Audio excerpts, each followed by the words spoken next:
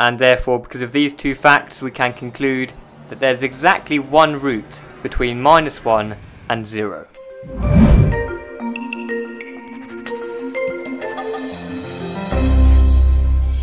Hey guys, in this video we're going to be looking at one of the numerical methods, specifically how to locate a root by considering a change of sign. Let's say that we have a function y equals f of x, and it crosses the x-axis at a point between a and b. Or in other words, it has a root in the interval ab. Let's assume that we were unable to calculate the root exactly using algebraic methods. So instead, using numerical methods, we're trying to find a range in which the root lies. And we're doing that by identifying a change of sign. So what do I mean by that? Well, notice how the function at a, or in other words f of a, is a positive number. So if I were to draw a line connecting to the y-axis, then we would end up with a positive value for f of a. Whereas the function at b, or in other words f of b, is a negative number. So if I were to draw a line connecting that point to the y-axis, then we would have a negative number on the y-axis. So we have a positive number for f of a and a negative number for f of b, and so that's the change of sign that we're referring to. However, a change of sign could also be indicative of 3 roots, or of 5 roots,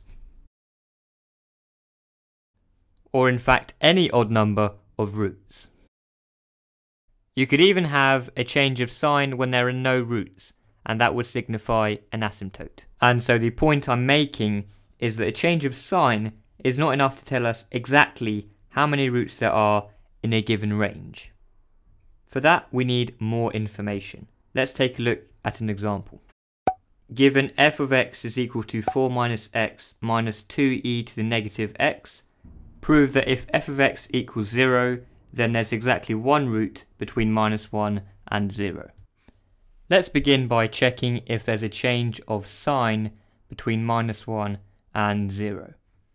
So f of -1 is equal to 4 minus -1 minus 2e to the negative -1.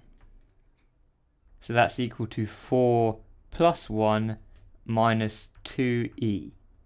So e is about 2.7 roughly, so 2e is approximately 5.4. So we have 5 minus 5.4 is definitely negative. So f of -1 is less than 0.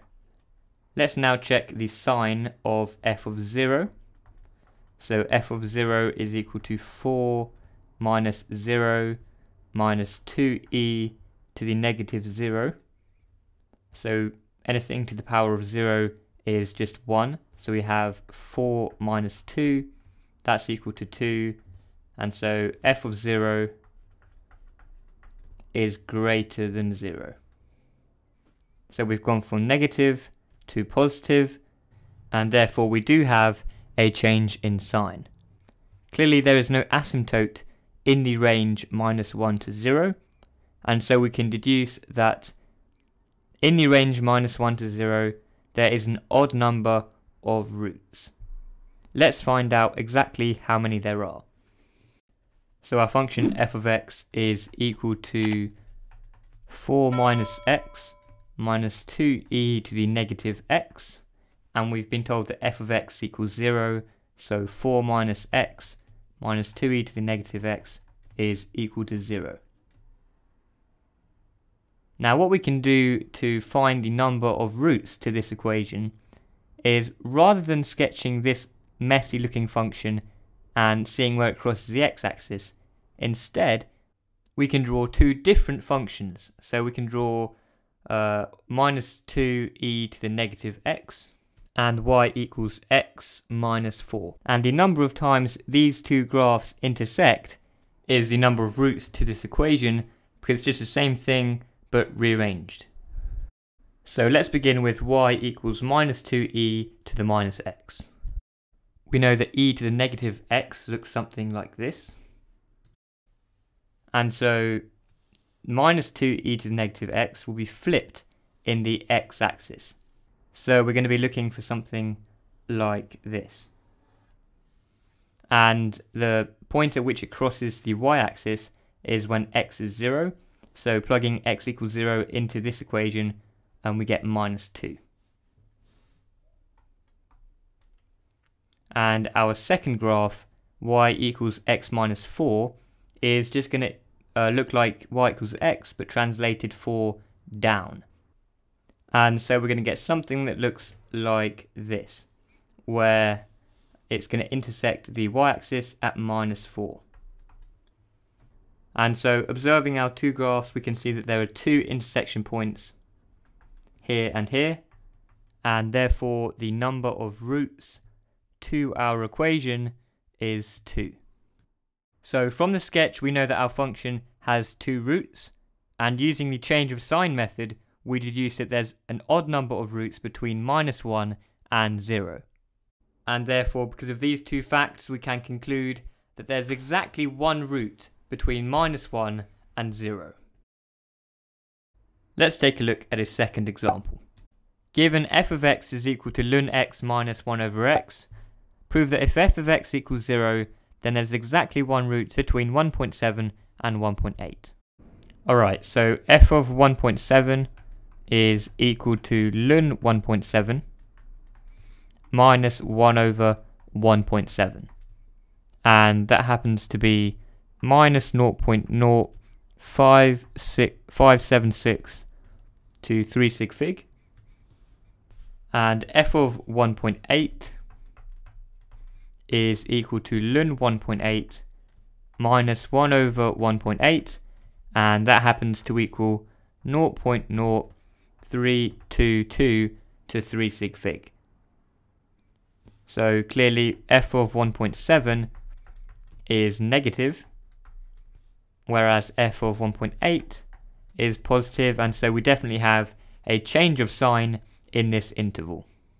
And just for a quick check, it doesn't look like there's going to be any asymptotes of this function between 1.7 and 1.8, because we don't have any zeros in the denominator and we don't have any ln zeros going on either.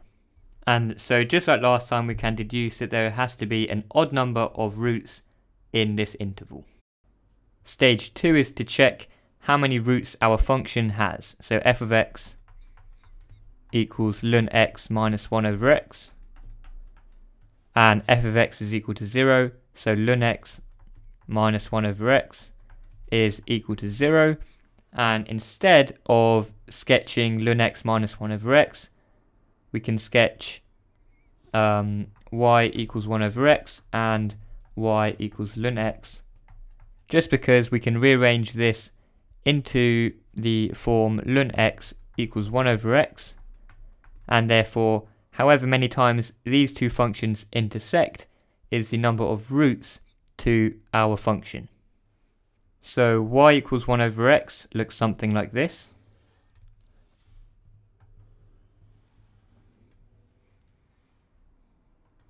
And y equals ln x looks something like this.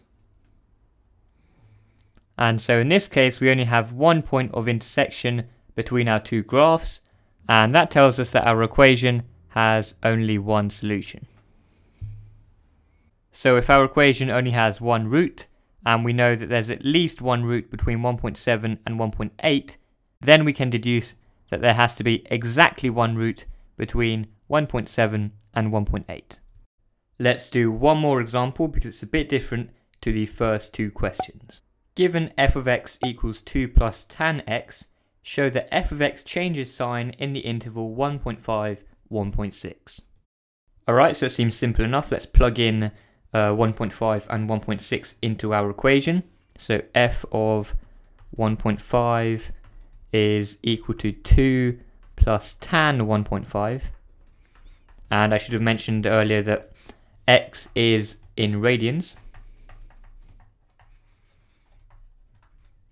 And that comes out as about 16.6 0.1 to 3 sig fig.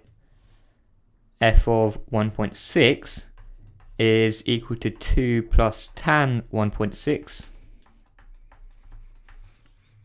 which is equal to minus 32.2 to 3 sig fig. So we definitely have a change of sign. So f of 1.5 is greater than 0, whereas f of 1.6 is less than 0.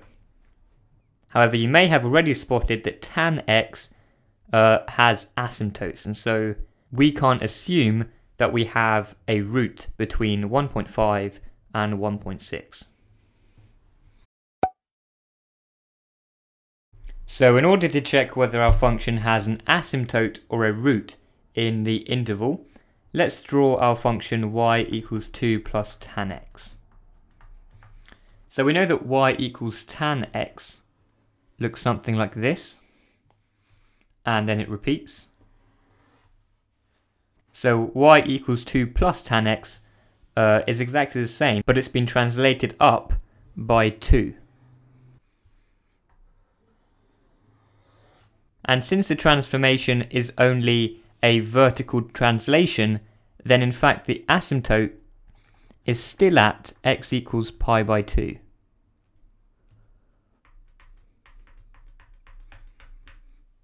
Pi by 2 happens to equal roughly 1.57, which indeed lies in the range of our interval, and therefore the change of sign is caused by this asymptote, not a root.